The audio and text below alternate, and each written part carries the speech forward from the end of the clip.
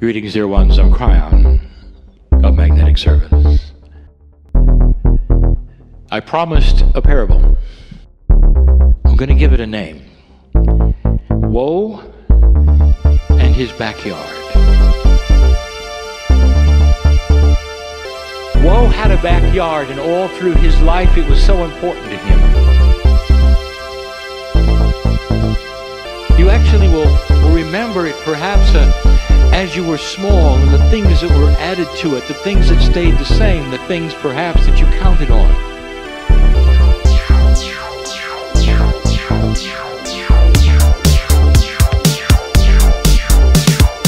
The backyard, in this particular case, is your reality.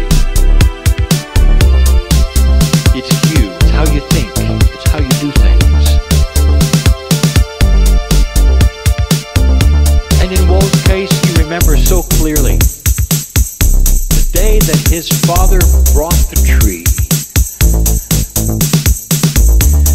And the whole reason for that was for Woe.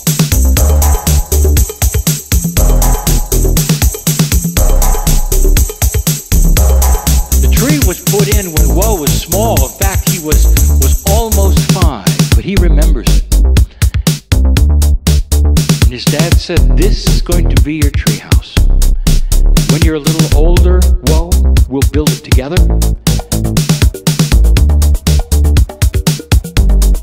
And you'll love it."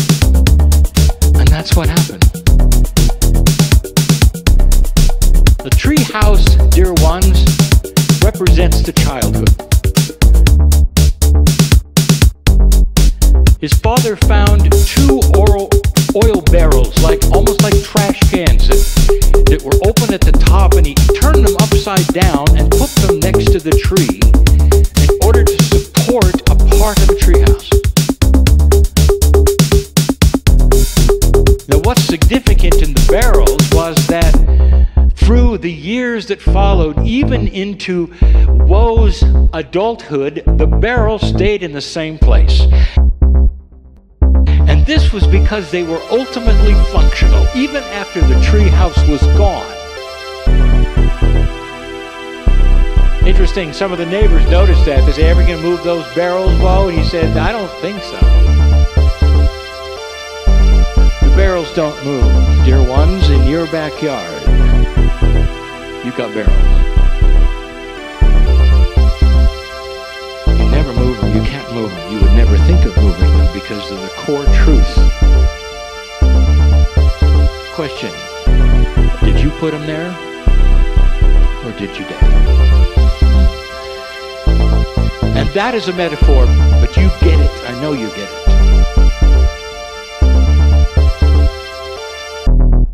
What important person in your life put those things there that became ultimately stationary, that you won't move from, and you'll never move from, but you use it all the time because it works, and it works.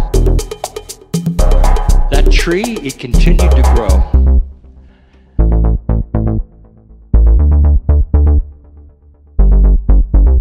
His father and his friends built him the playhouse. The playhouse also representing the inner child.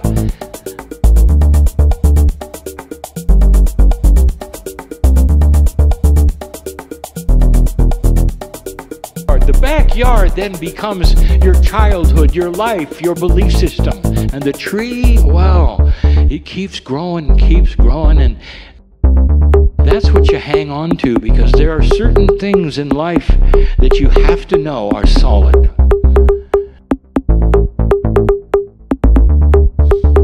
Woe would go into the backyard when he was an adult and grab his drink and his straw, and he'd sit there in his chair and he'd say, "This is good." Then he reflected, well, yes, of course there's the negative things. And he started listing some of those, and he said, I'll get through them because I'm a balanced person, but about the rats. And he says, we have rats and this, and of course they're not from my yard, they come from the neighbor. He says, we have rats and this, and of course they're not from my yard, they come from the neighbor's yard. Now, I'm not going to tell the neighbor he has rats that are getting into my yard because I love my neighbor.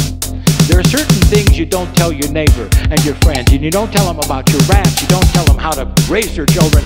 You just love them. You just love them. You just love them.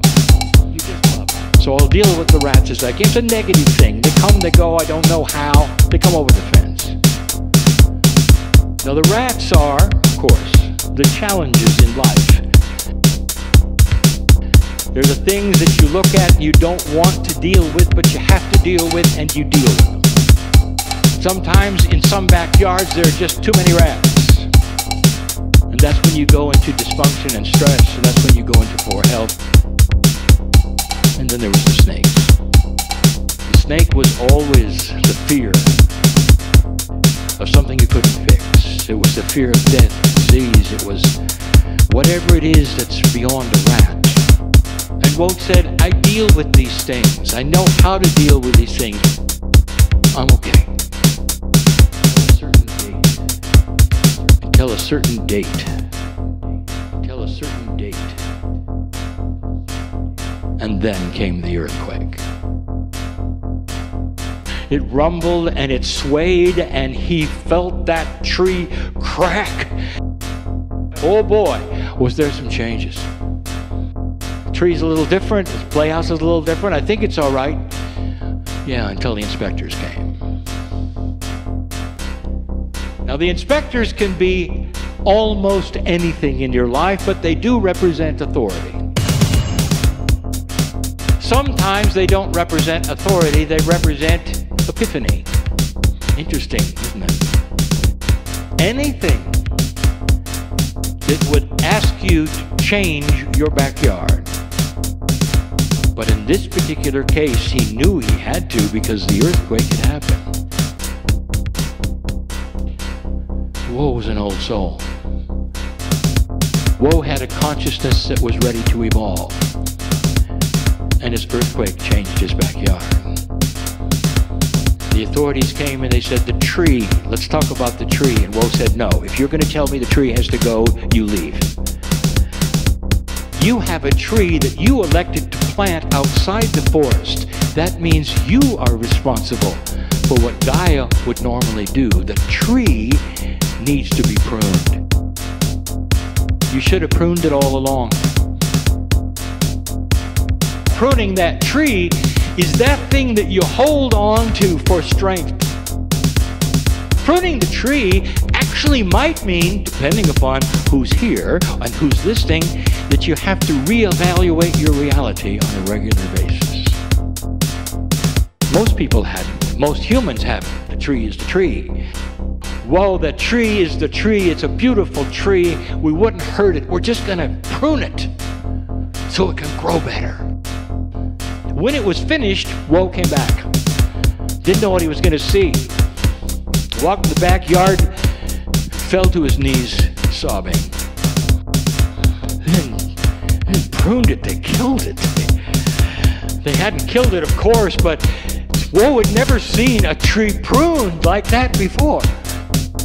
There was no more canopy. There were no more branches.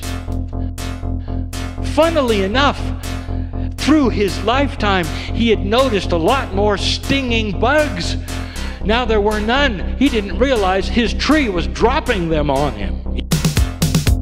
And what's this? He's going to have to get sunglasses. There's too much light. There's no more shade. And the inspector says, don't worry, there will be very soon. It doesn't take long. They grow back quickly, believe me.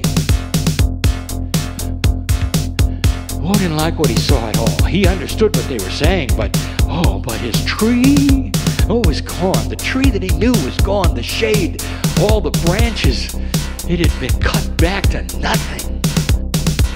I hope you didn't mind, Woe, but in the process of pruning the tree, we had to move the barrels. They moved the barrels. Did you know that you had a nest of snakes in there? What?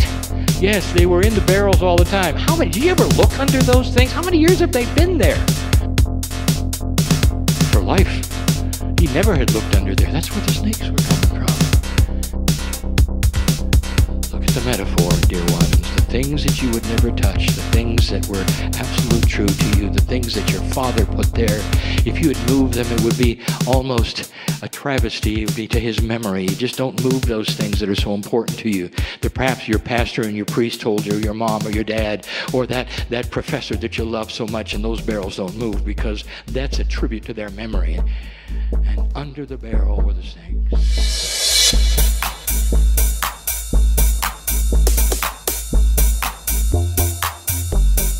Whoa. Did you know that you had a nest of snakes in there? What? Yes, they were in the barrels all the time. How many? Did you ever look under those things? How many years have they been there? Well, he realized for life he never had looked under there. That's where the snakes were coming from. Look at the metaphor, dear ones. The things that you would never touch, the things that were absolute true to you, the things that your father put there. If you had moved them, it would be almost a travesty. It would be to his memory. You just don't move those things that are so important to you, that perhaps your pastor and your priest told you, or your mom or your dad, or that professor that you love so much, and those barrels don't move because that's a tribute to their memory.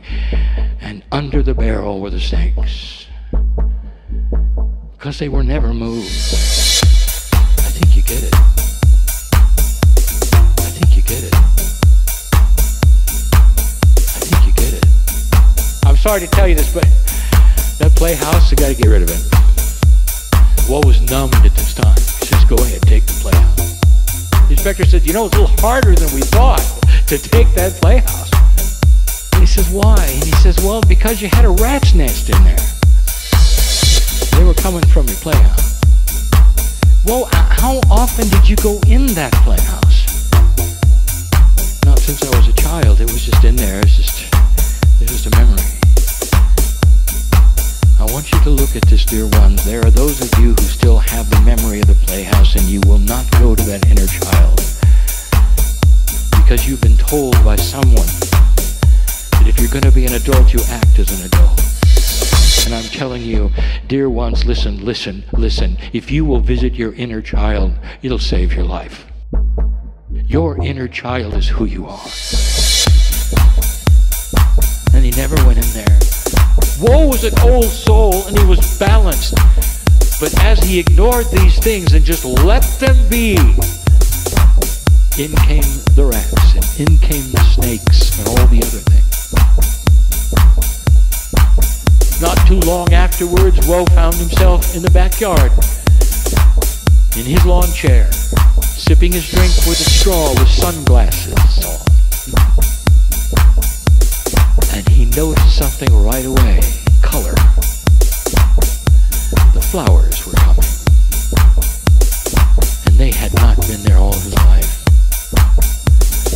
He realized that all things were okay. The tree, he could still grab it and hang on to. It was still his support. But it could have new branches, different kinds of shade.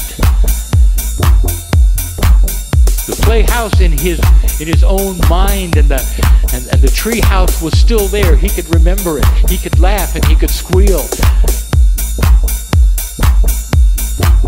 The barrels, he had them removed. Who wants old barrels in your backyard? That's the parable. How's your backyard, dear one? How many of you felt the earthquake? Now let me give you another secret.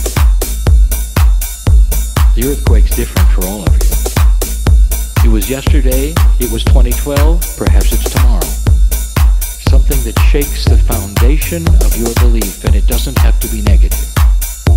You could have an epiphany of saying, I recognize my backyard and it's not pretty. I don't want an earthquake. I just want a new tree. And this would be the wise old soul who says, you don't have to take me to zero for me to get it. And there will be others who will have issues in their life that will take them to a place where you have to face things you didn't want to face. And you'll cry out to God and that, what have you done? What's wrong? What have I done? Why am I here? Why is this happening to me? I'm speaking to somebody in the audience. I'm a good person. I'm a good old soul. I believe in these things. Why is this happening to me? And the answer is because you're stubborn, and you know it. And you're going to go through this, and you're going to come out the other side with light. And the tree will be pruned, but it won't kill it. This is how you are. Every human, absolutely elegantly different in every single way. But all of you have a backyard. And the changes that may have to occur in your consciousness and even what you believe when I ask, who are you?